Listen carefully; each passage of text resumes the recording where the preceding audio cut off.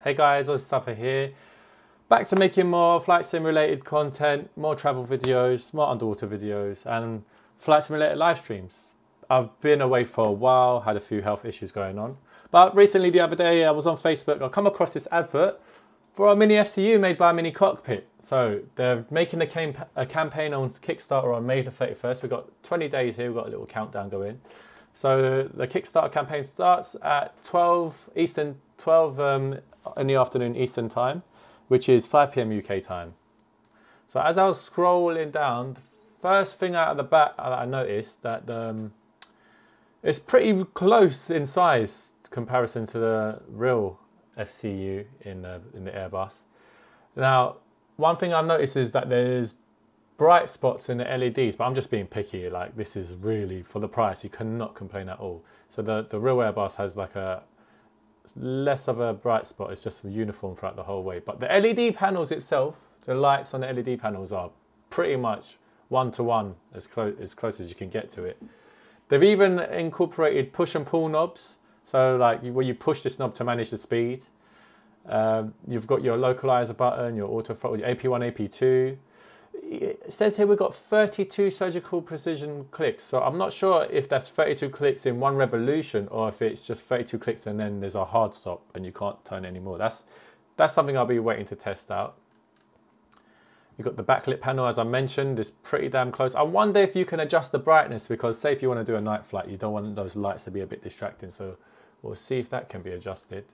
You've got your one assignable button, you've got your expedited button, flight director buttons, these functions, which will help you. Like when you're in the sim, if you don't have any eye tracker or anything like that, you have to use your hat switch or your mouse to scroll to your FCU, and it can be distracting, especially if you're doing an instrument approach and air traffic controller telling you to adjust up and down your altitude and your speed or your heading. It can be a bit annoying. I like here where we've got someone that's taken this onto a plane, one of the Mini Cockpit team, and they put it on top of a gaming laptop. Here's 80% size to the real thing, and it's USB powered, so you don't need an external power to plug in against the wall. You can take it anywhere you go, which is nice. I like the idea of this. Is playing flight sim in a plane. That will give you a realistic feel, wouldn't it? Now the price is something I want to mention. Oh wait, before we talk about the price, we've got future expansions, which is something I love to see. We've got the Mini AFIS coming out on the left and the Mini Cam on the right. No mention of when they're coming out, but they're working on bringing out expansion and modules.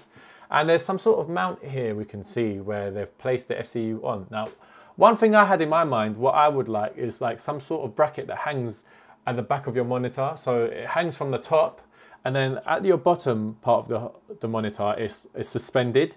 So it's like an extension to your monitor underneath, hanging underneath it. So it just makes everything look more tidy if you've got a monitor quite high up on a stand, and it'll be more, you can put your monitor as high as you want, and then you've got your AFIS there, like how high it would be in the aircraft. If you need me to explain it, if you're watching Mini Cockpit, I would love to draw this out for you, because I have this idea, and it'll make your setups look a lot more neater. So yeah, I can't wait for those to come out. And for the price, if you want this whole panel I've seen these other home sim hardware setups. Some other companies have this for like over $1,200. Now the Mini FCU itself has an MSRP of $249, but if you get in early in the Kickstarter campaign, you get it as low as $99, which is an absolute steal. You cannot complain about that. And I'm sure the 2 additional modules will be around that same price as well. So you're actually getting it such a low price for what it is. And I can't wait to feel how tactile they are.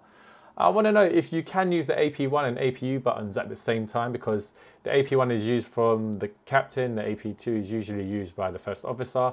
But for redundancy, when you're doing an instrument approach, you will have them both on in case one of them fails.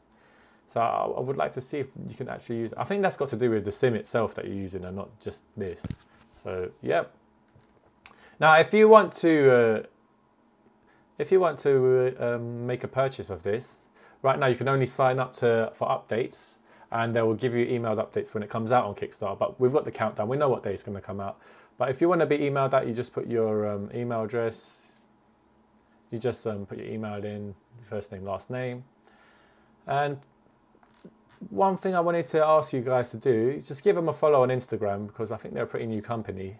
I have followed them, but I'm not logged in on my... But give them a follow, and we'll see what other posts they make in the future. You get updates on their social media as well.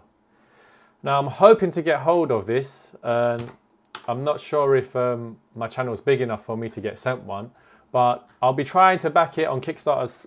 I'll be trying to get in there first and try to give you a first impressions video and a review.